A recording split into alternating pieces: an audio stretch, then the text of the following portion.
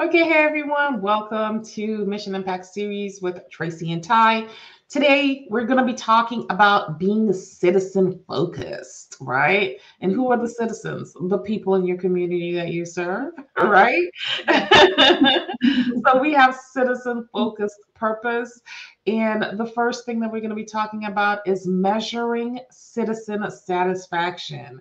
So don't get confused by, citizen satisfaction. Think about it like customer service satisfaction, right? So that's what we're going to be talking today about. If this is your first time catching us, my name is Tracy V. Allen. I am the owner of TVA Consulting Group. I help social impact businesses to design, build, and fund their social ventures so that they can make money and live So their they lifestyle and impact the like community.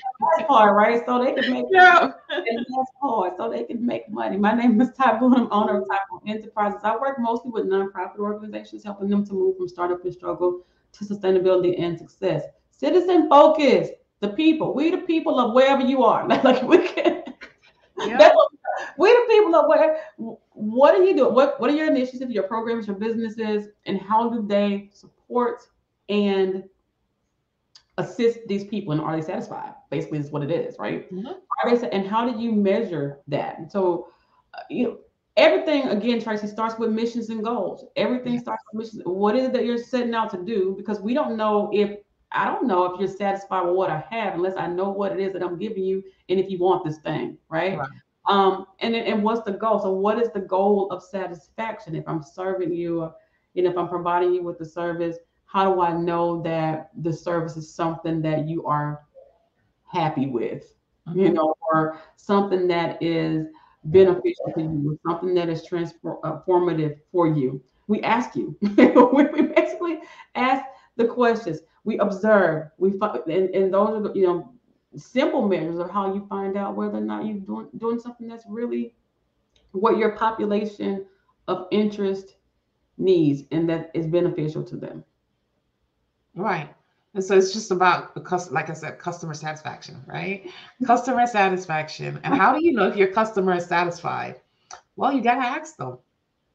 And if you've listened to enough of our sessions, you know that you should have evaluative tools built into whatever program or service that you're offering. So you need to have exit surveys, entry surveys. So even if they're not completing the stuff effectively, or you're not asking certain questions in your exit surveys, at least you have a starting off point and an end point. So they were here when they came in, now they're here, right? So that is how you determine, like Ty was saying, what are we offering and what are we expecting to happen from what we're offering.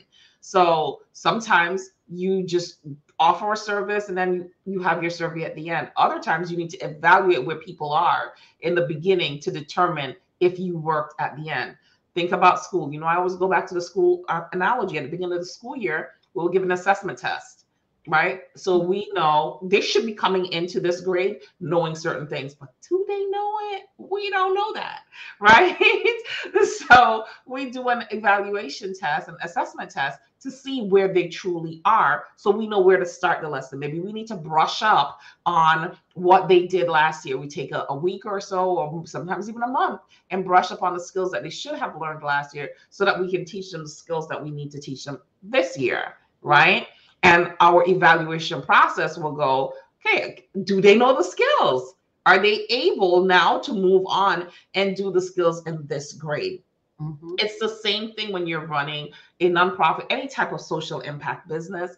You need to know where people are when they come into your organization to see if that transformative effect has happened and now they're where they're supposed to be.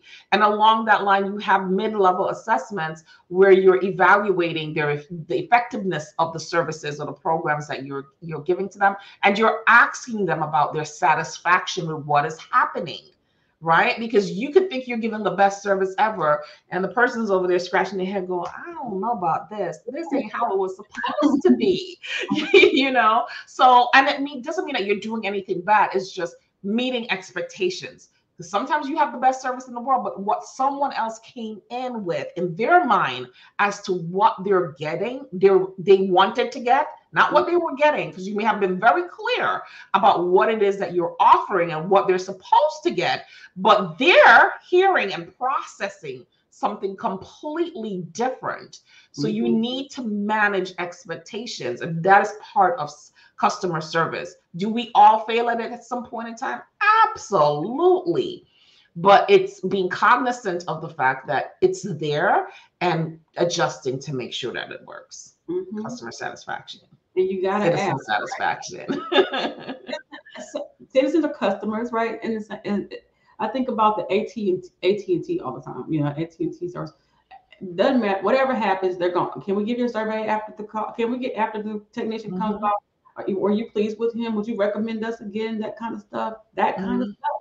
Yeah. And apparently, their goal is to make the customer happy.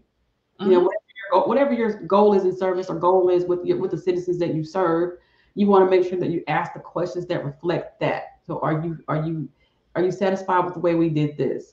So you want to make sure that, and you have these outliers. If you're talking about data, you have these external and extraneous factors that may come into place, and you want to make sure that whatever it is related to you, so you can, when you're collecting the data and you're reporting the data, that you're doing it accurately. Because exactly, I may have experienced another program that looks like yours at the same time that I experienced your program, and because I change, and this is Change Agentz TV again, that's why I like that, right?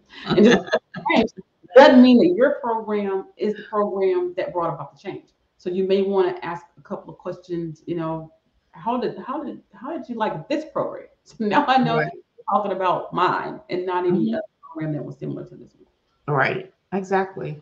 So that's the crux of measuring citizens' satisfaction. Is you got to ask questions. You have to have systems in place to assess that as well. And once you're doing that, you can use that information now to drive change within your own organization. All right. Until next time. Bye, everyone.